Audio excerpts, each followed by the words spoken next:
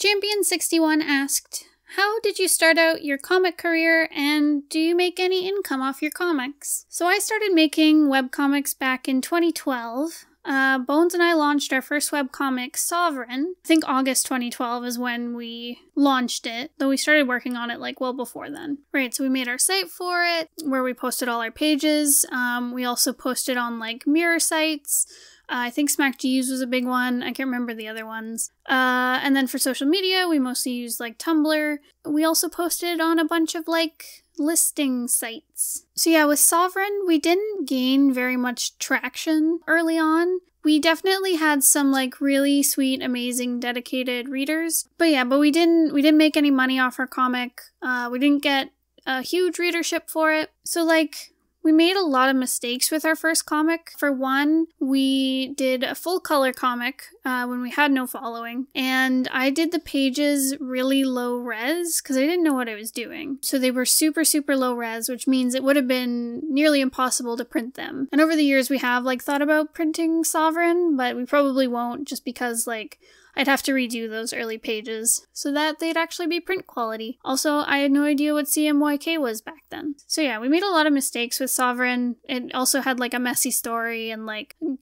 crappy early art, but it still holds a place in my heart.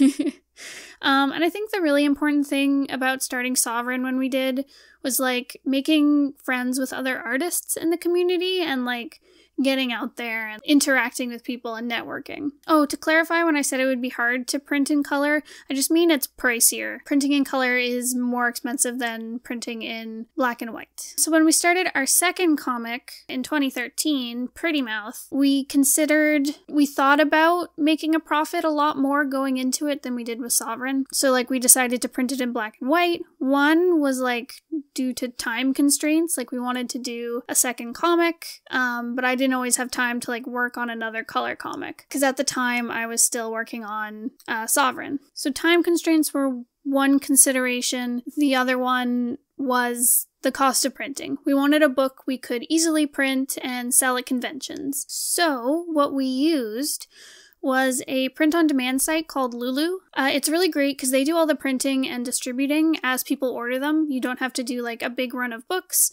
and then reprint once you run out of those, which helps because we didn't have a huge following when we first started it. And when we first started printing books, we didn't really look into Kickstarter. I don't know if it was big back then. I'd have to look back and find out. But anyways, so we wanted a site that was easy to print. It could distribute to the US really easily. So Bones and I are Canadian, so it's really pricey to ship outside of Canada. So having a store that is in the United States helps a lot with shipping to our core audience. So yeah, so we got our books printed through Lulu. We ordered a bunch of them and we went to a bunch of cons to sell our books. So conventions are generally how we make the most money off of our comics. We usually aim to pay for all our convention costs, so printing costs of the books, and other stuff we're selling, plus the table and hotel costs. So that's usually our goal. So we usually make back the table at least. Sometimes we make a little bit of a profit. It's not a net profit, because I think we put way more money and time. I know we put more money and time into our comics than we make back. But yeah, but conventions are definitely how we make the most money. We've also set up a Patreon for our webcomics. Patreon's great because it lets people show their interest in your work. My one piece of advice is don't go crazy with setting up rewards.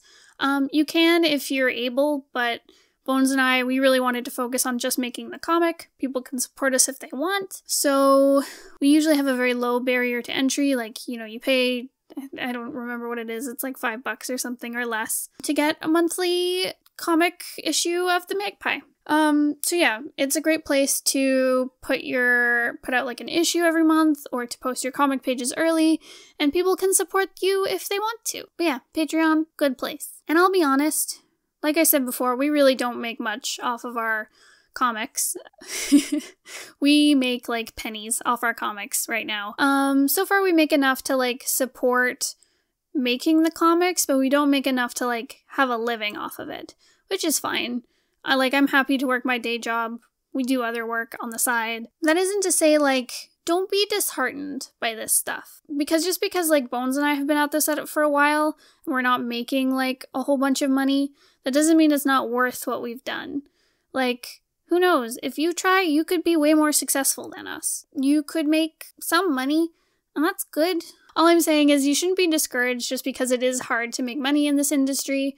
You never know. You could hit it big. You don't know unless you try. What really helped with the struggle of like making a living off our work is that Bones and I went into it with the mindset of like, even if we don't make any money off our webcomics ever, we're still gonna do it because we love it and we want to do it.